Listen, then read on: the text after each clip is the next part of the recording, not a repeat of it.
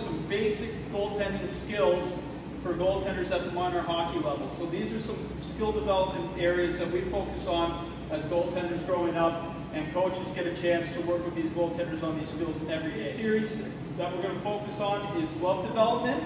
We're working on catching and steering pucks with our blocker and our trapper, using our hand-eye, developing this. This is something that goaltenders at a younger age, they're constantly improving and working on to get better at, because your hand-eye, as you grow sometimes, goes away, and we need to constantly keep developing this skill. The first thing we're going to look at today is our stance for our hands.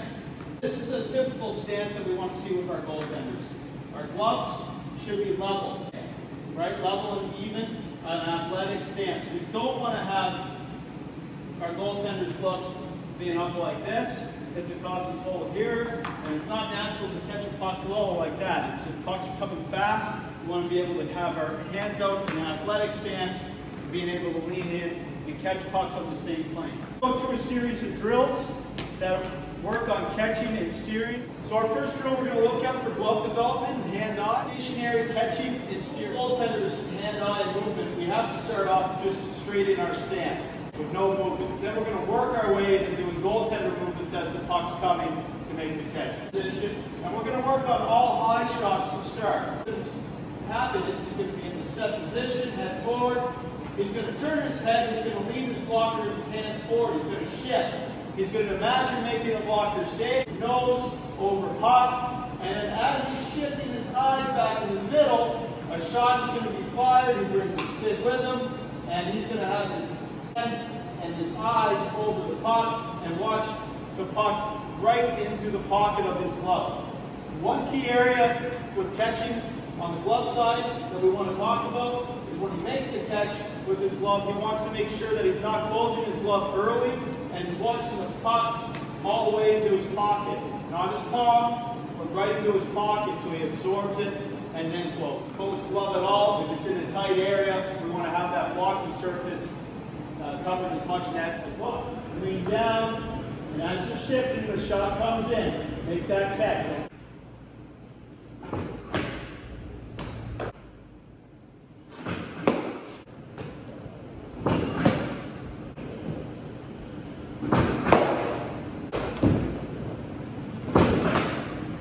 Here, even out the gloves. Okay? Smooth. Smooth. The less motion, the better. We want to be nice and still. We're just like a cameraman watching the game. We're nice and even. We don't want to have our hands shaking all over.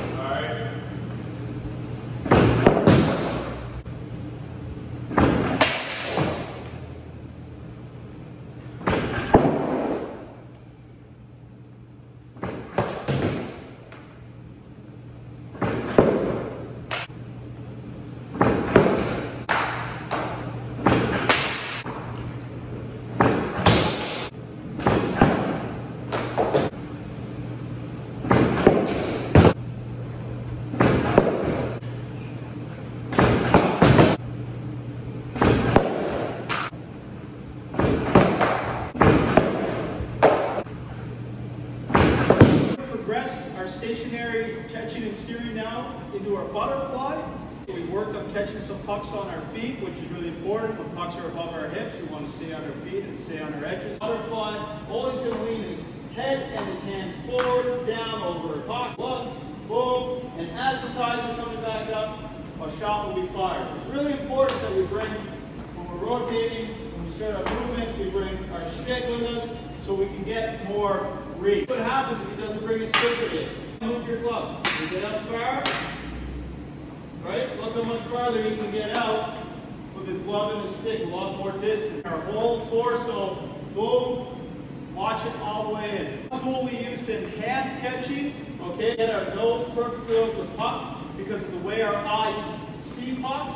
is the X tracker. It forces your eyes and nose over the puck to visually be square to all shots. So working on being visually square over the top of the pucks.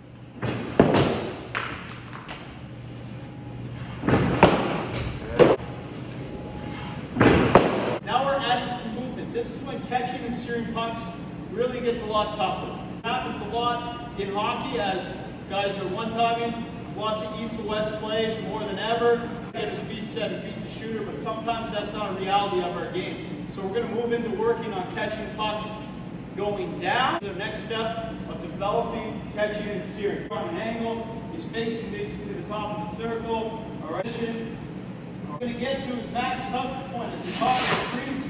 Have this camera down at ice level, you'll see that he has full coverage, maximum coverage.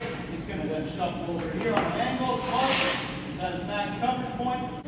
He's going to turn his head and his stick, and he's going to do what we call a lateral release. Boom. Down, make the catch. If he does a lateral movement over and the shot hasn't come, he'll stay up on his feet, patient, and watch it in. The shot's already coming as he moves.